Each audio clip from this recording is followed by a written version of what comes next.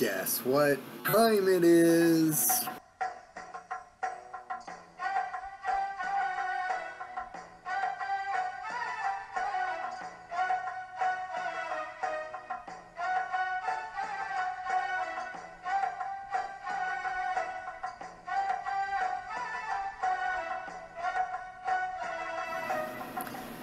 After being absent for a while, I finally decided to sit down and actually do a video.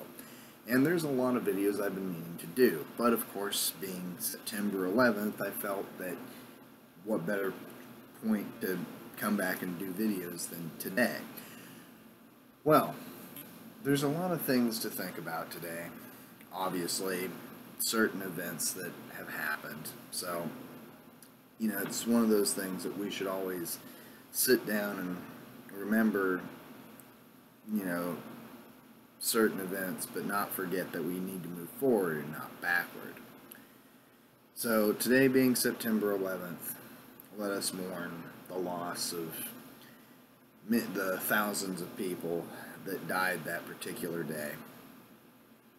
30,000 to be exact in 1973, or following 1973, when General Pinochet ended up taking power in Chile after the U.S. imperialists backed a coup to overthrow democratically elected Marxist President Salvador Allende.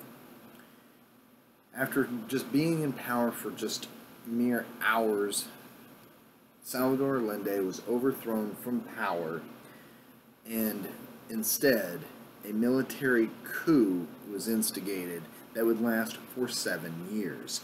During this time, 30,000 people, and even more so that are not accounted for, may have been killed under the Pinochet fascist dictatorship.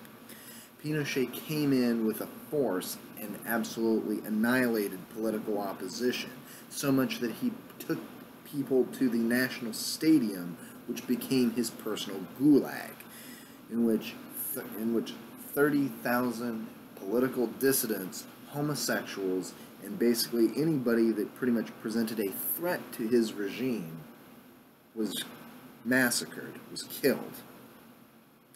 So, on September 11th, let us remember the lives lost because of anti-communist sentiment and the need to back dictatorships just to combat said to battle these communist people. So, this whole fact that U.S. imperialism, people want to mourn over, the loss of, of 2,000 people. Yes, it was a sad event. 2,000 people lost their lives. But let's keep in mind also the 30,000 that were killed just in Chile alone, and many more that have not been accounted for, that are even still to this day missing. Because the fact that the CIA, the U.S. government, wanted their own puppet state in South America, and got it through a fascist military dictator. Other things that we should keep in mind that happened on September 11th was on September 11th, 1950, U.S. President Harry S. Truman also approved military intervention into the Korean Peninsula. So on September 11th, 1950 was when the United States decided to enter into a pointless war in Korea. Again, all to battle communism, which they flagrantly lost. It was a stalemate that still exists and has divided the peninsula and has been the cause of increased tensions and even the antagonistic bull crap of the U.S. government today. Well, more to do with Mr. Trump, but it still is the whole reasoning behind the antagonism and everything else that goes on between these countries today. So we have to thank Mr. Truman and yet again U.S. imperialism for the intervention in the Korean into some sort of conflict or into some sort of country that also happened on September 11th, in which thousands of Americans died, thousands of Koreans died, and thousands of Chinese died.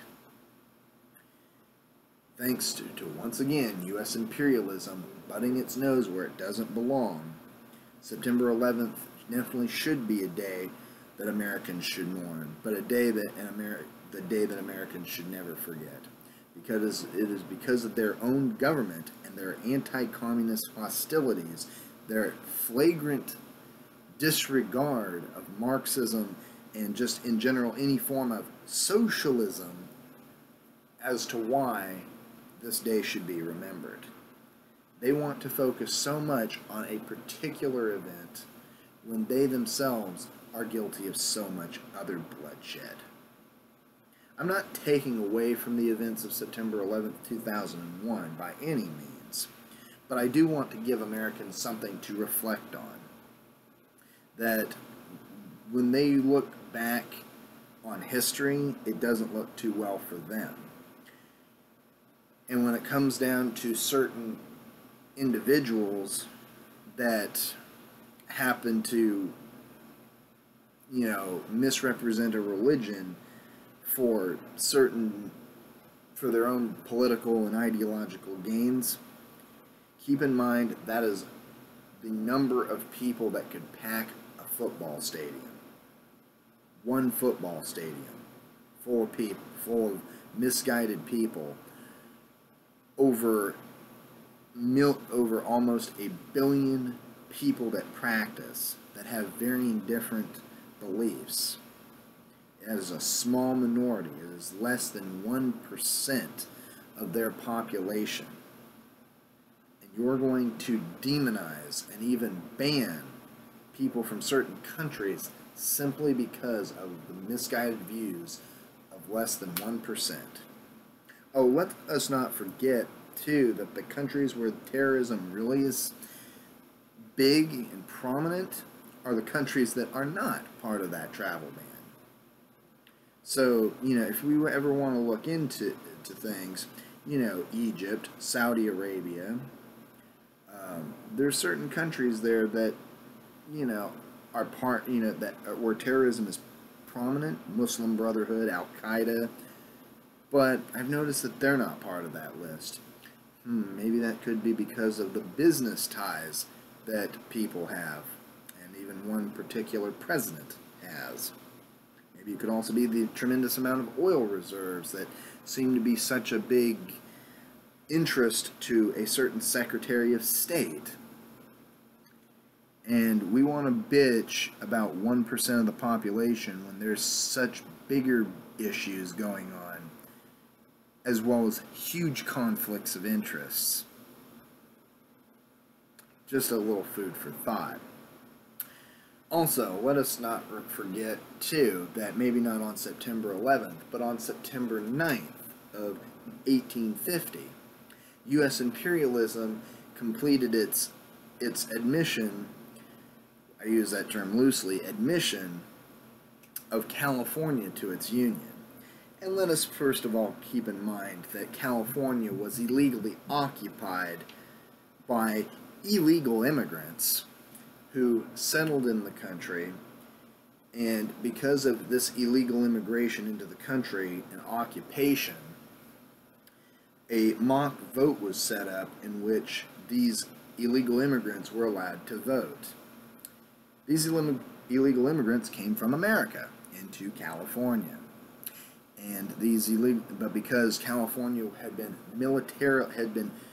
illegally occupied militarily by the American military and set up as a territory, it was then considered an American. It was considered an American land. Now, people want to say that this is all part of manifest destiny, which I've always historically used as another cushy term to say imperialism. Due to U.S. imperialism, this territory was now considered American land, so any American settlers coming in were allowed to settle, and within a few months were allowed to vote. Well, we fast forward from 4 years after the 1846 Bear Flag Revolt, in which many actually declared independence from Mexico with the intention of, remaining independent, had their land stolen from them. And so, after years of illegal immigration by Americans into the Californian state, California was these illegal immigrants held a election in which they voted to become part of the Union. So California became part of the U.S. colonizer and ended up becoming part of what is now currently 50 states of the Union. Californians did not even get a real say-so in becoming a state. Instead, it was illegal immigrants from the East Coast and other parts of the country that had the right to vote. Californios didn't even have a say-so. Californios didn't even really have a voice to be heard. Instead, it was all about imperialism and the ideal of white supremacy that propelled America into California, and why we are now currently part of this union. And it is another reason why California wants out. California didn't have a voice. It didn't have a say-so. It was a mock election that was illegal and illegitimate. Illegal immigrants occupied this country, white illegal immigrants, and thus created this current state of affairs that we have now.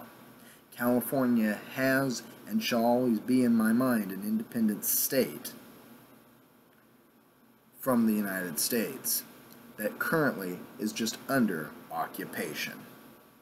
So when we think back to September 9th of 1850, let us also, remembering the events of September 11th, let us not forget that California was illegitimately admitted to this empire, all because of a group of individuals that were pumped in here without the will of the people of the Californios, any sort of say-so, just pumped in and allowed to basically say, this is America now. No, this land is California, the Republic of California. Long live the bear. Also, on September 11th, let us also wish a very happy birthday to Syrian President Bashar al-Assad, who has miraculously defeated U.S. imperialism and has all but annihilated ISIS in his country, thanks to the backing of Russia, as also the fact that he is the legitimate president of Syria. He has fought off terrorists, he has fought off U.S. imperialist-backed forces, and he has fought out pretenders to the government simply because they do not want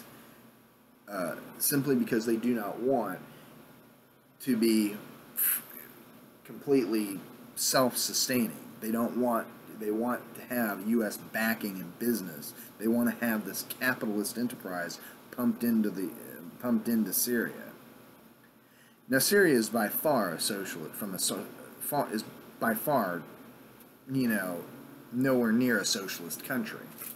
Bashar al-Assad is no socialist. Bashar al-Assad is by no means the best thing for Syria. But the alternative is far, far worse than what he could bring. It's one of those things that there's a reason why Marxists back Bashar al-Assad. Assad represents, if nothing else, a deterrent to U.S. imperialism. He represents a defiance to it, and people cannot take that. And of course, anything that is against U.S. imperialism we're going to support. So, happy birthday, Mr. Assad. California, you're part of an empire, but you're never but your revolt is long but forgotten. You are an independent state in the minds of many. And while we reflect on September 11th and the events around it, let us not forget the millions, the thousands, the millions of people that died at the hands of U.S. imperialism, while a bunch of people cry over the loss of 3,000 people that were lost because U.S. imperialism couldn't keep its nose out of other people's business. It's because of this that perpetrated extremism in certain countries, particularly in the Third World, as to why the U.S. had certain events happen to them, and now why we sit at the precipice of nuclear war with others. I'm NorCal Nick, leader of the revolutionist movement, and this has been NorCal Corner. Peace. Все пошло на старый лад, на неволю. Взяли все у нас назад, землю волю. Взяли все у нас назад, землю волю.